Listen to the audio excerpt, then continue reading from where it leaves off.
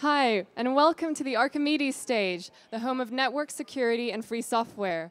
And up next, we have Eben Upton, who's the founder and executive director of Raspberry Pi Foundation. And he'll be talking about his experience using Raspberry Pi and what work they're doing with open source community. So a round of applause for Eben Upton.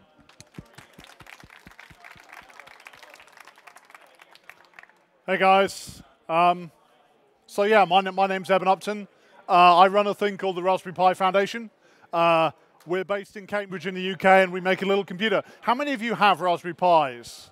Oh, well, that's excellent. I guess I can go now then. That's kind of awesome. It's kind of awesome to see that many people with Raspberry Pis. It isn't that long. It's maybe 18 months now since we launched. And a couple of months before that, I had a spreadsheet.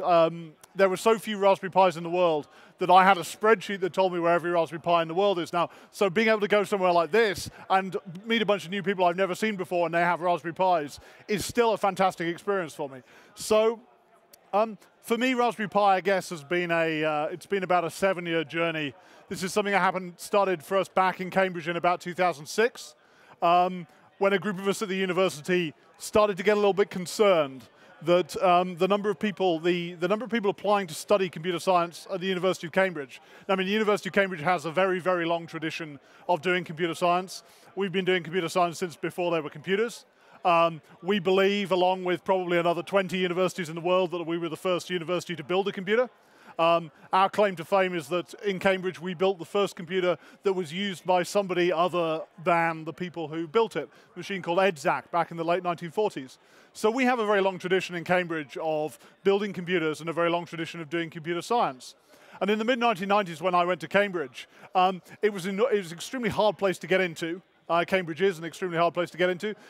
We had something like 500 applicants for 80 or 90 places on our computer science course. And pretty much all of those people applying had managed to pick up a substantial amount of experience using computers. We had 18-year-olds who would walk in the door having been programmers for 10 years, people who had computers in their bedrooms that they'd been able to learn to program on. And in fact, the problem we had as a university was the first thing you have to do with people like that is you have to convince them that they don't know everything. I mean, fortunately, we had a lot of useful tools. We had a lot of useful tools like Haskell, that if someone comes in the door knowing 4 different kinds of assembly language at the age of 18, all you have to do is hit them in the head with Haskell for a couple of weeks. And then when they're crying on the floor, they might be prepared to accept that maybe you might have something you want to teach them. So this was a wonderful environment for us at the university. It was the environment that I went through as an undergraduate. But by the time I was involved in interviewing people to be prospective undergraduates, maybe 10 years later, we had the problem that our applicant numbers had roughly halved. And the sorts of things that people knew how to do when they came in the door had changed from people who'd been hacking on their Amigas in 68,000 assembly language to maybe people who'd done a little bit of web design, maybe a little bit of PHP if we were really lucky. And these were still awesomely intelligent people. But what we found ourselves having to do increasingly was to spend more and more of our precious time at university, the precious 3 years that we have to turn somebody from a high school student into somebody who can start a PhD program. We had to spend more and more and more of that time teaching people the sorts of basic computing skills, the sort of basic practical computer programming skills that we'd been able to rely on barely 10 years before. So a group of us at the university decided we wanted to do something about this. We came up with the idea, and I mean this is still a hypothesis for us, we came up with the idea that what had changed between the mid-90s and the mid-2000s was the availability of cheap programmable hardware. Obviously, in those 10 years, computers have become massively more powerful. But the other thing they've become is they've become massively more closed, or at least the barriers to entry, the often fairly inconsequential barriers to taking your computing device and actually learn and being more than a passive consumer of content on that device had become much more severe. So a group of us sat down and we asked ourselves whether it would be possible to build a device which we could put into children's bedrooms, a device which could be cheap enough, powerful enough, programmable enough, interesting enough, that it could maybe start to reverse some of that decline, that we could start to get people programming again as children, that we could start to get 10-year-olds programming again, and maybe after a few years of that, we'd start to see some more 18-year-olds. So that was back in about 2006. we incorporated a charity in Cambridge called the Raspberry Pi Foundation in 2008 to try and pursue this idea of building an affordable programmable computer for children. By about 2010, we had some working prototypes. And we were really trundling along, we were bumbling along, trying to solve this little local problem for Cambridge. We really thought we were trying to build something which was going to appeal to maybe 1,000 people. We thought we were going to build 1,000 of these maybe, and we were going to give them to people. Our plan was we were going to give these to people who came for open days at the university, maybe in June. And then when they arrived for an interview in December, we would be able to ask them, what did you do with that free computer that we gave you 6 months ago? And the people who say nothing, we probably don't want to admit them to read computer science at the University of Cambridge, right?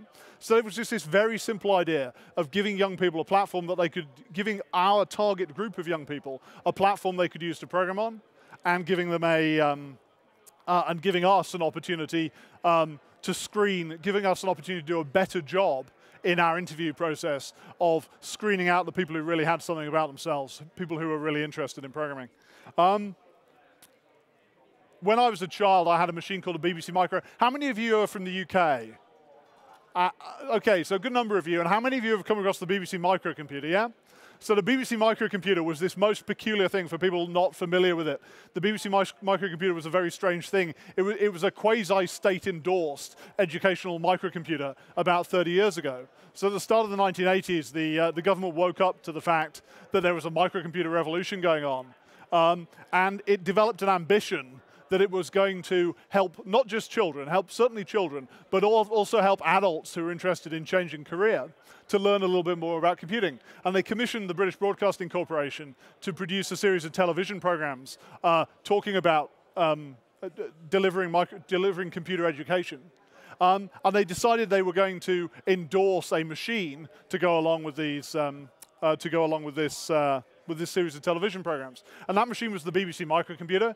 It was built by a company in Cambridge called Acorn, who later on went on to become ARM. They eventually, you know, their lasting legacy in the world is that they now produce more microprocessor cores. Their successor company, ARM, now produces more microprocessor cores than anyone else in the world. So back in the early 1980s, Acorn produced this BBC Micro, and about 8 years later, when I was 12, I bought my own second-hand BBC Micro. There were BBC Micros in all schools in the UK, and I'd learned to program. I'd started to learn to program at school on the BBC Micro, and so the machine I naturally turned to when I wanted to buy a computer for my home was a BBC microcomputer. So at the foundation, we were kind of in the early days, we were kind of romantic and nostalgic, and we thought it would be absolutely fantastic. We had this lovely piece of hardware. We had a piece of hardware that we were convinced was going to meet our requirements. It was cheap enough, and it was fun enough, and it was programmable enough to meet our requirements. And we thought the only thing that's really missing is a brand. You know, we thought we would love, as many of us are children of the BBC Micro, we thought we would love to stick the BBC brand on our microcomputer. And so we kept going to the BBC and we kept having these meetings with the BBC and saying, hey, look, you know, we've got this computer, you've got a brand, you've got a history of using this brand with educational computers, why don't you stick it on our computer? And the answer was always no. And the reason the answer is no, I believe, is that the BBC is a state-funded entity, right? The BBC is not supposed, European Union law, the BBC is not supposed to pitch up in a new market like computers. They get into enough trouble when they make magazines. They're not really supposed to pitch up in the computer market and start competing in the computer market. It's not allowed. And we kept trying a lot of people, and really our last shot was we went to see a guy called Rory Kethlen-Jones, who's a senior technology correspondent at the BBC. And we asked him, we went down to see him in May of 2011, so barely 2 years ago. We went down to see him and we said, we took a very early prototype with us. And we said, you know, look at this. Do you think you can stick the BBC brand on this? And he said no. But then he said something else. He said, do you mind if I take a video of you holding this up? And he took a video of one of my colleagues at the foundation holding up our very, very primitive little prototype and just talking for 45 seconds about what we were hoping this machine could do. And we got 600,000 YouTube views in 2 days. And those were wonderful 2 days, because I just sat at work. I worked for, and I still work for a company called Broadcom, who make semiconductors. And I just sat there at my desk at Broadcom pressing F5 all day for 2 days, and watching my popularity count up to 600,000. And I went home and I sat down with my wife at the end of the second day, and I was feeling really buzzed. and we sat down across the dinner table from each other, and we had that kind of oh shit moment where we realized that we'd promised 600,000 people that we were going to build them a $25 computer, because we'd settled on this price of $25 very early on before we knew what we were building. And we had told 600,000 people that we were going to build them a $25 computer. So I had a really fun 2011 trying to make that true. I had a really fun 2011 trying not to be a liar. We launched on the 29th of February last year. We had a bit of a shock in terms of the number of people who were interested. Sold 100,000 Raspberry Pis on the first day, which was a great day. Obviously, the problem with the 29th of February is we didn't have much of a first anniversary party. We're going to have a really, really good fourth anniversary party. But we sold 100,000 on the first day. We rationed people, I'm sure many of you. How many of you had to wait a long time for your Raspberry Pi last year? I'm really sorry about that. Yeah, that's what happens if you think you're going to build 1,000 or something and then 100,000 people order it. So we had a really interesting 2011 trying to make the Raspberry Pi and trying to make it at the right price. We had a really interesting 2012 trying to make enough Raspberry Pis so that people weren't waiting 6 months for them. Finally, this year, you can actually buy a Raspberry Pi today and get it delivered tomorrow. And the wonderful thing is, for a lot of last year, what we were seeing largely people like you, largely adult, technically literate adults, buying Raspberry Pis. So that's absolutely fantastic, and that's a group of people that we hadn't, I think that's where our volume surprise came from. That's maybe a group of people who we hadn't expected to be appealing to. But what it did mean was they're all going to these technically literate adults. We had this idea that we were going to end up having to kind of flood fill the world of adults who know about computers before we get a single one into the hands of a child. And the wonderful thing about this year, the wonderful thing about 2013 is we finally had enough that we've started to see these going to the hands of children. So we've started to see just the first glimmer, just the first hint, and it's going to be, I think, years before we know whether our hypothesis is correct. It's going to be years before we know whether simply providing people with a cheap programmable computer they can have in their bedrooms will go any way towards solving our problems. But we are starting to see the first glimmers of interest from children. We're starting to see people send us pictures of their children. People send us pictures of their 5-year-old kids learning to program in Scratch on the Raspberry Pi. Kids send in their second, third, fourth grade projects that they've done with the Raspberry Pi. And that's really, really encouraging for us. So, really for us at the Foundation, the hope is that, certainly this next year, in the UK, we're very lucky we're lucky to be doing it at this time in the UK, because there is a growing awareness from government that we do really have a problem in this country, that we're not producing enough computer programmers, that we're not producing enough scientists, that we're not producing enough engineers. So and from 2014, we are going to have a new computing syllabus, no longer an ICT syllabus, but a new computing syllabus in the UK, which will focus to a very great degree on programming. So what we hope in the run-up to that is that we can start to produce the material that will help everyone get more value out of the Pi, not just, perhaps as it is at the moment, children who are lucky enough to have a technically illiterate adult in their family or in their school. So I don't like to do death by PowerPoint, but it's getting very, very hard. It's getting hard for me now to resist just sharing a few of the cool things that we've seen people do with the Raspberry Pi. So I'm just going to hammer through this nice and quickly, and I have a few videos to show you. Yeah, see how this is going to work. Beer. Okay, so these are projects. It turns out there's a large overlap between people who are interested in computers and people who are interested in beer. That was a fantastic discovery for us. Turns out quite a lot of people, if you give them a $25 computer, the first thing they think is, how can I use this $25 computer to get beer?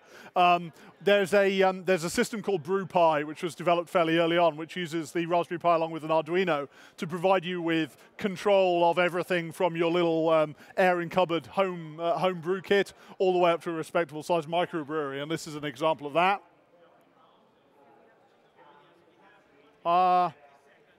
That's the point.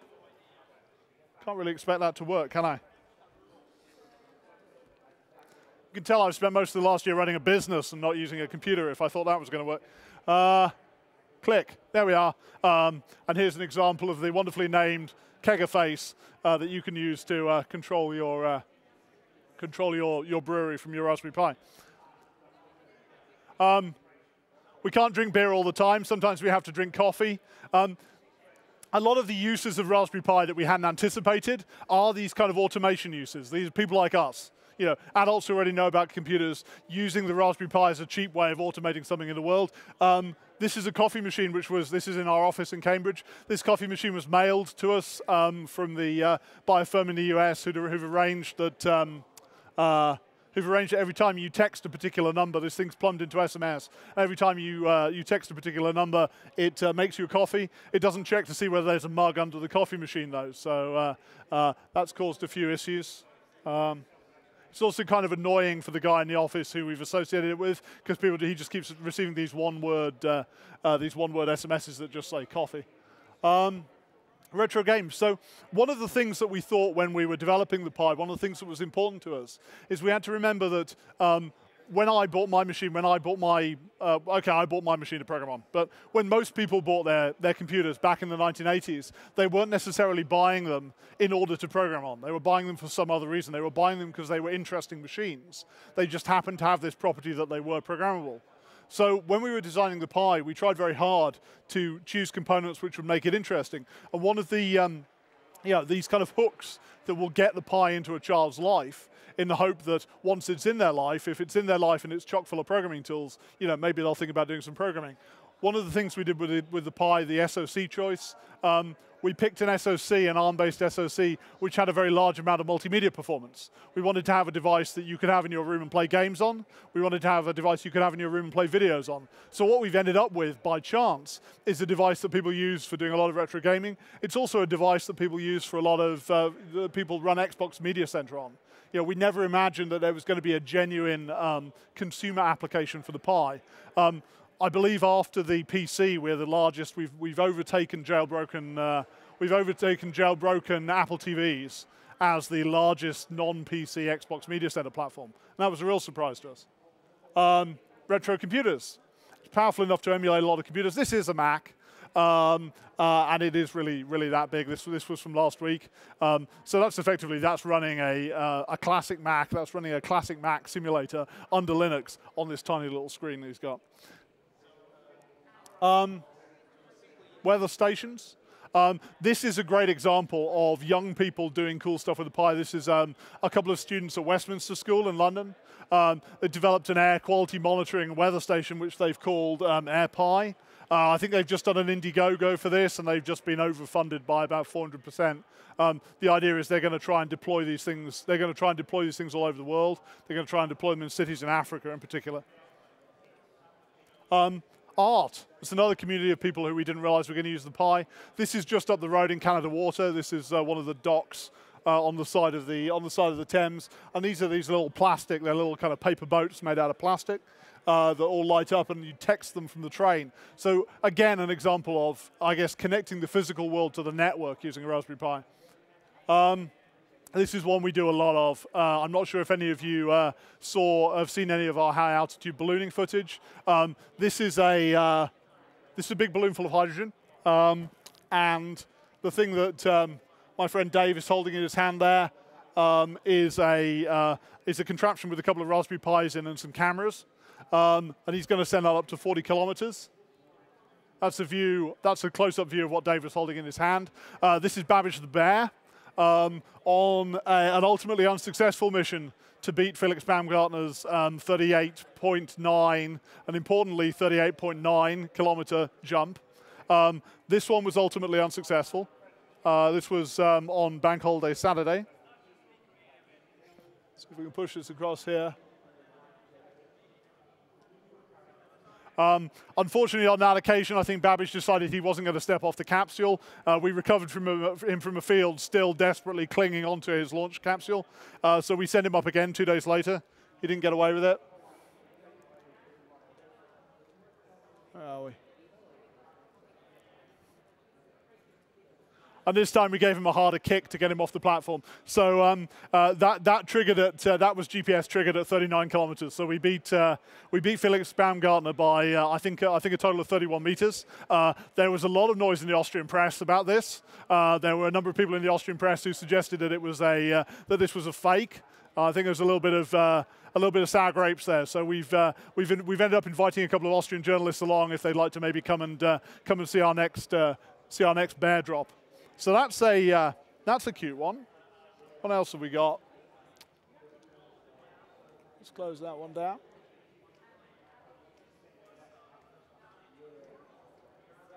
That's another shot. That's another one of Dave's shots.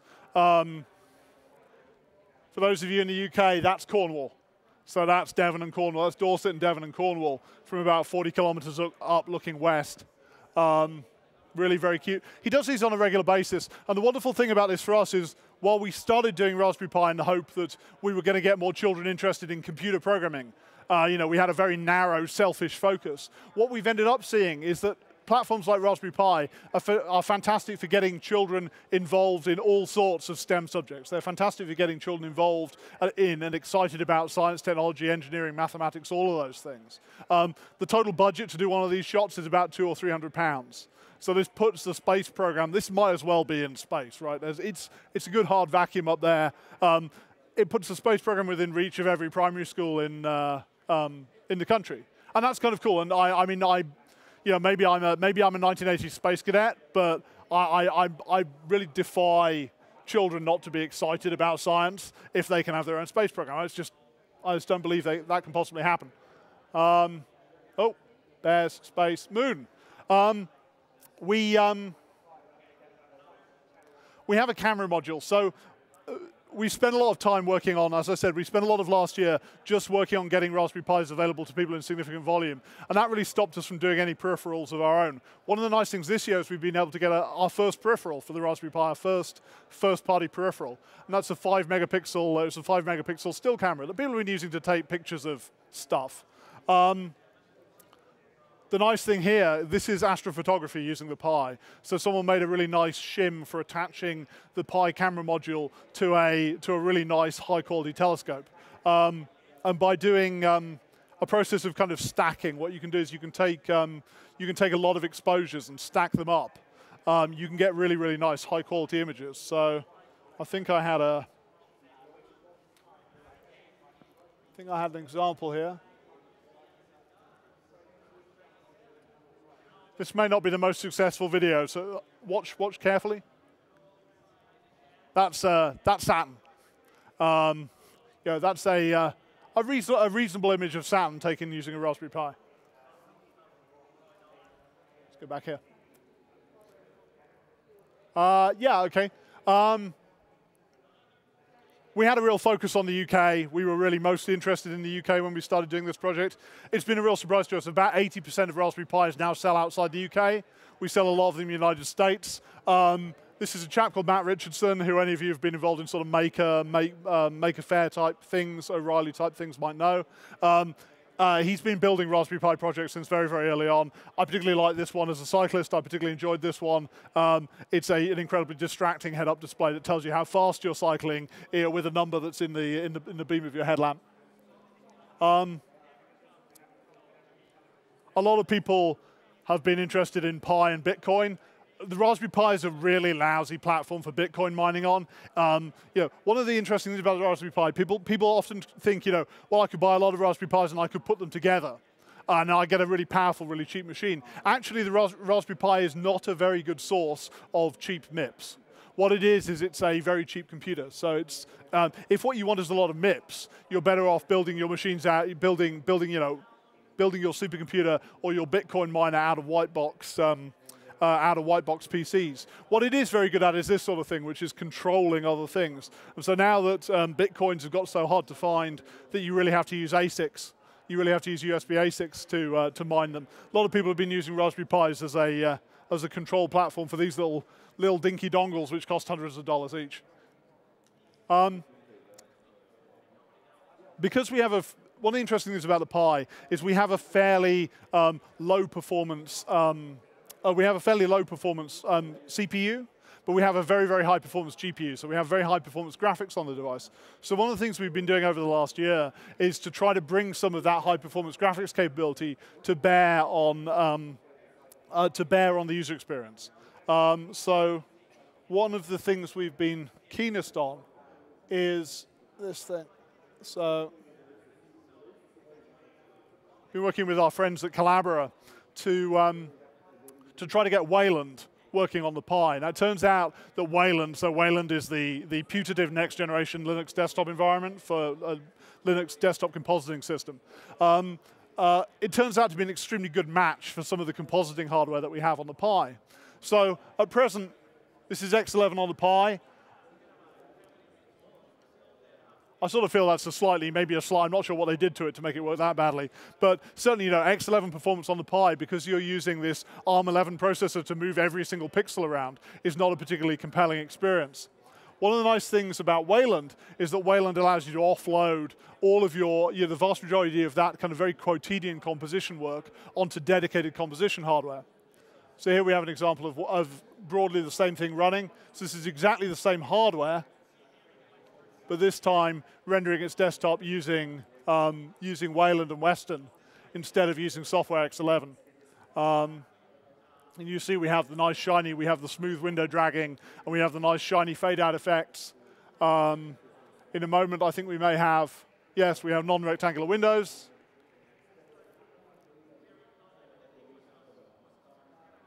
And animation.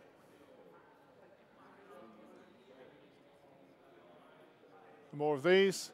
And then these kind of really nice Mac-like desktop effects. These really nice, what we would like to do is we would like to make the Pi usable as a general purpose computer. We really do believe that even the current generation Pi hardware, if you do enough of this kind of hacking, is suitable as a general purpose piece, as a general purpose desktop computer. And really a lot of the work we're doing, a lot of people ask us, when are you going to do a Raspberry Pi 2? And the answer is we're not going to do a Raspberry Pi 2 while we feel that we can screw more performance out of the Raspberry Pi 1 using clever software. Raspberry Pi 2 is very tempting. We're really reluctant. We've sold 1.5 million Pis. We're extremely reluctant to orphan 1.5 million people. We don't want to abandon 1.5 million people and go chasing off after the next fast chipset. So this sort of thing is increasingly important to us. I said we had a camera board. People have been doing, I showed you an example of some photographing some very large things with the camera board. Here's an example of the opposite thing. Here's an example of someone who's made a mounting for connecting their Raspberry Pi camera board to a microscope. People do other photography stuff with the Pi as well. This is a gigapixel camera. This is using a DSLR and a programmable mount to build a gigapixel camera using the Pi and off-the-shelf hardware. I chose 1A. I chose to put 1A in Khan on this occasion. Khan Academy is a really wonderful platform. A lot of these MOOC platforms are absolutely fantastic for teaching people stuff. The problem is that they tend to rely on having a fast connection to a data center on the west coast of the United States to pull down your video content. A really nice thing that people have been doing in the developing world with Raspberry Pi is to take some of those platforms, in particular Khan Academy, and bundle all of the video content onto a high-capacity SD card, and then deliver Khan Academy-like video content via SneakerNet to Africa. Take these things out into a village in Africa, glue these up on a wall somewhere, and then connect cheap commodity Chinese tablets, Chinese Android tablets to them via Wi-Fi, and thereby bypassing the lack of backhaul back to the West. A wonderful group of people we know in the Netherlands came up with the idea of doing Raspberry Pi co-location. I think they were a little bit surprised when they got 2,000 Raspberry Pis in the mail. I think they have now stopped doing it for free after they started to burn through racks on a regular basis. You can see they can get quite high density, but even this is going to burn racks fairly fast. So yeah, I think there are about 1,500 co-located Raspberry Pis at their data center at the moment. Yes, it'll run Minecraft. This is another example of making it interesting to kids. If you want it to be interesting to kids, it's got to run the things that kids find interesting. We have these things called Raspberry Jams. Raspberry Jams are these kind of user groups which sprung up completely independently of us. It's wonderful that they're completely independent of us because it means that we don't have to expend any time or mental energy running them. They're some way between a sort of a self-help group and a user club. And yeah, these have cropped up all over the UK. There are some overseas. There aren't maybe as many of them overseas as we would like.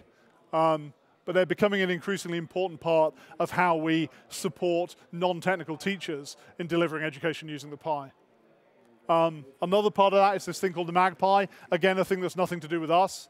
An honest-to-God magazine with type-in listings. I mean, I used to type in a lot of listings really badly when I was a kid. It's an honest-to-God Raspberry Pi magazine with type-in listings. A range of Raspberry Pi cases from the PDF that you can print out onto the thickest card that that won't jam your printer. To Lego. This was designed by an 11-year-old Girl Scout called Biz. You can now buy a kit for this online, and because we respect intellectual property rights, Biz gets royalties every time you buy one of these. And because I think she's 12 now. Because she's a 12-year-old Girl Scout, she takes her royalties in Lego, so she now has more Lego than me, and that's a lot of Lego. So. Another really lovely case made out of stacked perspex called Pibo. These guys, for me, a really wonderful example of the kind of ecosystem that's sprung up around the Pi. Paul Beach and his colleagues who run the company that builds these, they've built $1 million casing and hardware and accessories company based in Sheffield in the north of England in a year around building these cases.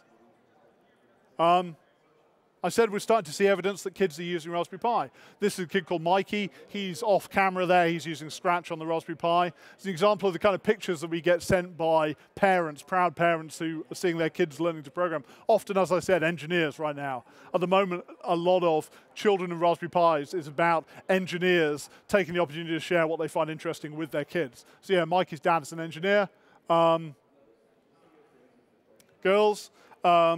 This is a project that we're supporting on the website at the moment to build computer labs in Afghanistan for teaching girls to program in Afghanistan.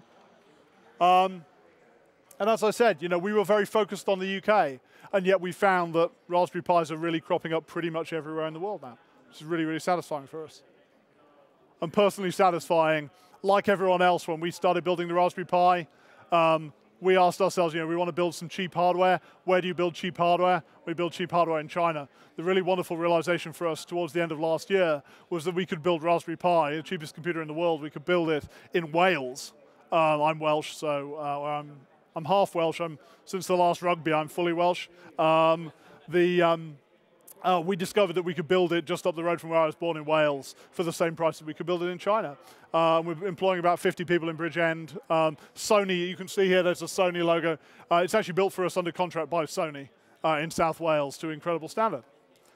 So I think that's all I've got. Cool, I ran to time. That's nice. So I'm very happy to take any questions that you might have. I'll be around for a little bit afterwards as well. If anyone's got any questions, do you want to just pop your hands in the air?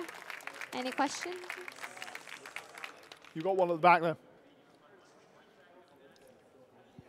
Hi, there's a lot of mystery about the GPU and how far it can actually be utilized. I knew you'd know this question was going to come up. Probably that within the hacker communities that are, or hacker programming communities, they could do a lot more by utilizing the GPU in products, especially in stuff like software-defined radio, etc. Yeah. Which would be really handy, and it would totally empower it. And I've seen from the Office program, LibreOffice, which I just started using myself actually, that it is running on the GPU, so I'm pleased that it is actually starting to be utilised, because that was the sort of maddest thing. Yeah. So. Yeah, so there's a big issue. I mean, I'm sure a lot of you know, there's a really big issue with open source, the status of open source graphics drivers for ARM-based products, for ARM-based SoCs. We're kind of maybe, it's like back, by x86 standards, it's like being back in the late 1990s, where everything was all binary blobs in the kernel and horridness. I think eventually that's going to get fixed. We've taken some little baby steps, and there are a couple of things that happened with us. We took some baby steps. We were very lucky because of the way that our graphics drivers are architected. We have at least been able to open source everything that's on the ARM. So there is no closed source code on the ARM. The downside is the reason we've been able to do that is that the ARM components of our graphics driver stack are extremely thin. They're basically an RPC serialization shim that talks to a very sophisticated blob, which runs on a proprietary processor inside the chip. So by open sourcing it, we haven't necessarily accomplished as much as people would have liked us to have done.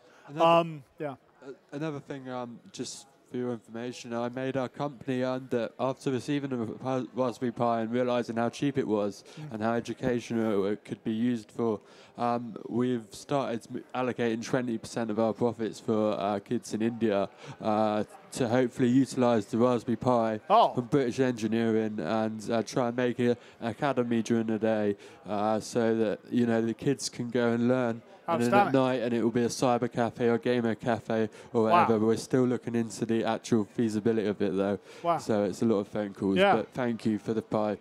Oh, you're very welcome. If you do that, then Liz at raspberrypi.org. There is contact details on the website. We always like to hear about more of that stuff. Thanks. It sounds like fun. Cheers. Sure. Do we have any more questions for Eben? No? No more questions? Last chance. What is the future of Raspberry Pi?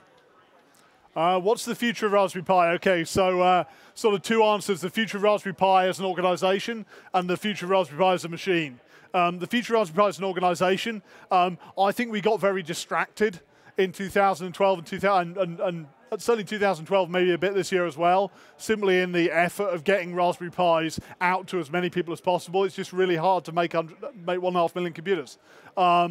And then make things like the camera board and keep the software turning and all that stuff. So what that's meant is, although we're an educational charity, we haven't actually ended up doing an enormous amount of educational work ourselves. We've been very reliant on other people to do that for us. So I think a big thing for us now, so the future for Raspberry Pi as an organization, is to try to actually do those things that we promised we were going to do.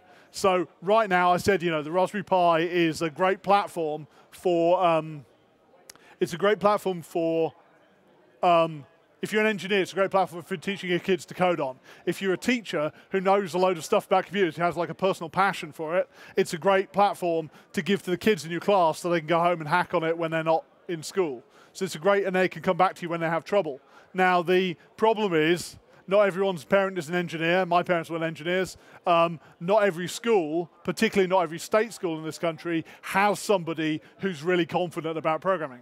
So the real push for us is to try to find ways of making it possible for somebody who isn't in that kind of privileged environment to get a good experience out of the Pi. And that's about several things. It's about producing a lot of educational support material. It's about making educational software run better on the Pi. We're spending an enormous amount of money on making Smalltalk run fast on the Pi because Scratch is written in Smalltalk, and lots of people who teach computing want to use Scratch. So we're spending a lot of money on that.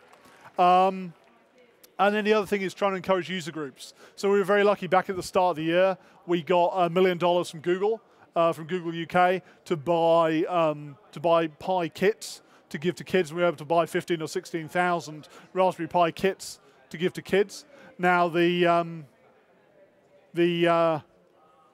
way that we've chosen to get that out to people is via user groups. So there are all these organizations like Code Club and Coder Dojo, which organize little user groups, which go and find local engineers and kind of bring them in to help run these things and help give the kids some advice. So we're really trying to support those a lot. We're doing a little bit of work to fund those and try and get them equipment.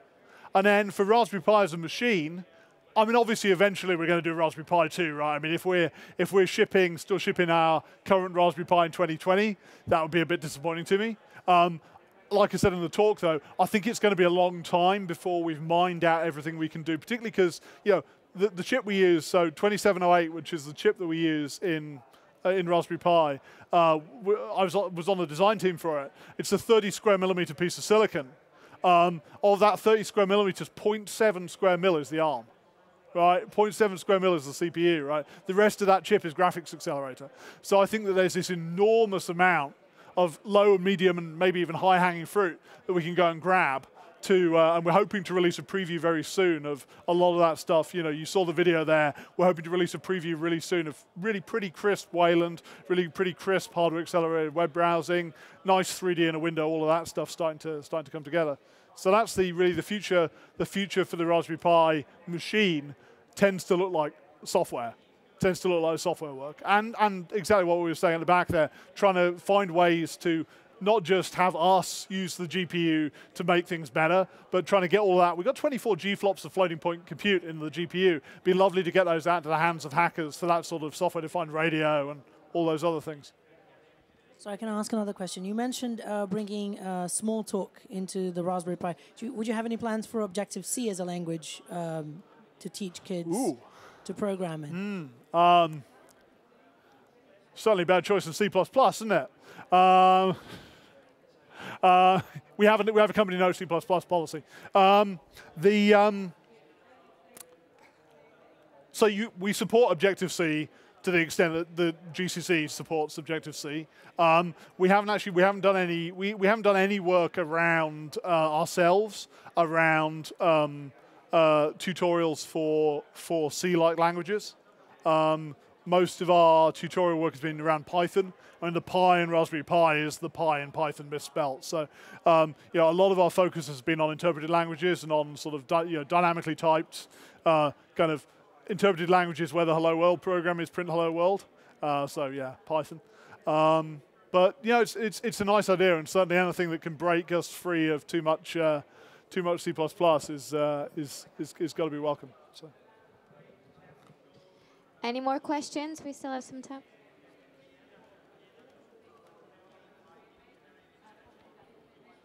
Hi, thank you for the talk, very interesting.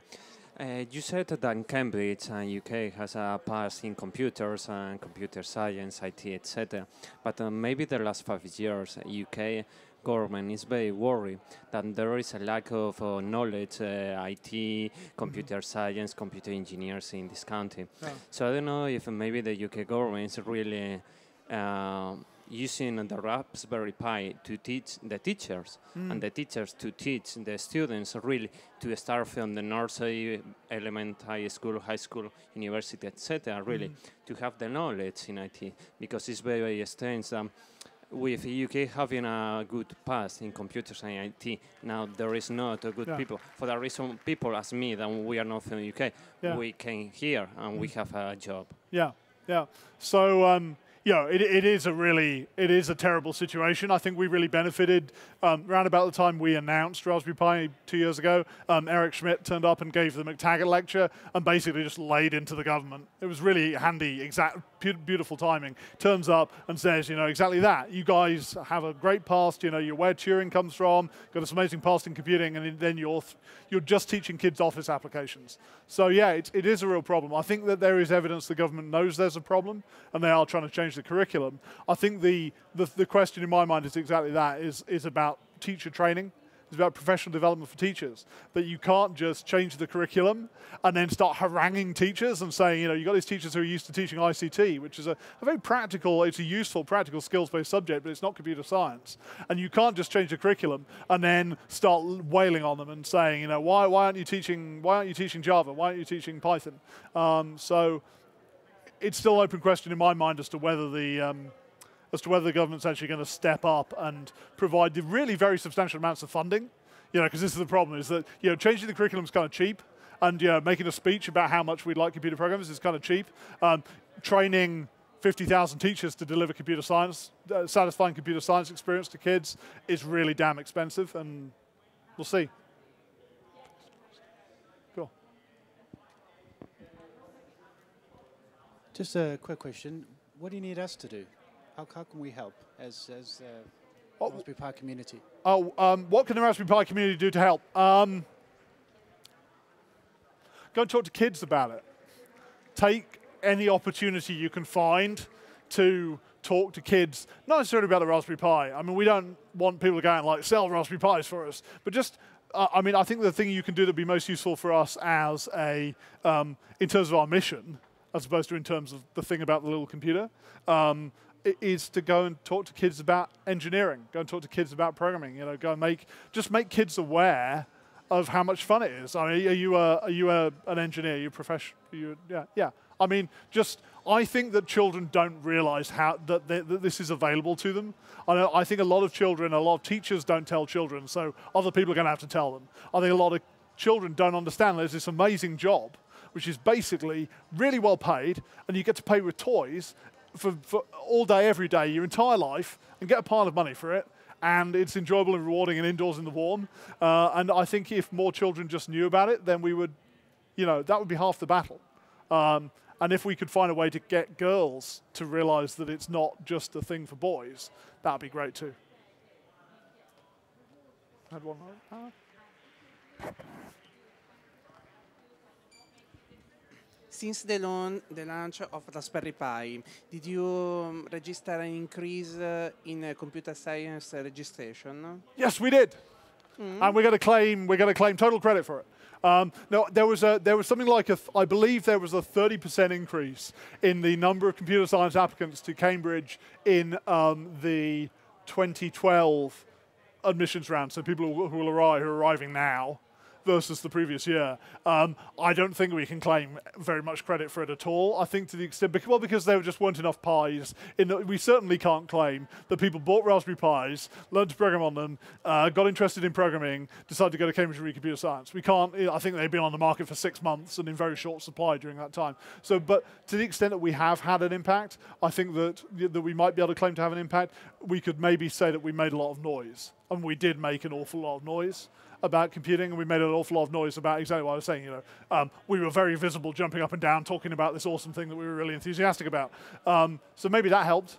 I mean, you're talking about an increase of maybe 50 to 100 kids, and it's kind of conceivable that that we might have had that impact just through our enthusiasm. We did actually run a summer programming contest, and the really nice thing was that I had 2 age bands, an up to 13 and a 14 to 18 age band. The great thing is the guy who won the up to 18 age band applied to not just to Cambridge, but to my college, to St John's College at Cambridge that year. So that was nice. I'll claim that one anyway. Yeah. Any more questions? No, last chance. Cool. Okay, well, thanks very much, guys. Cheers.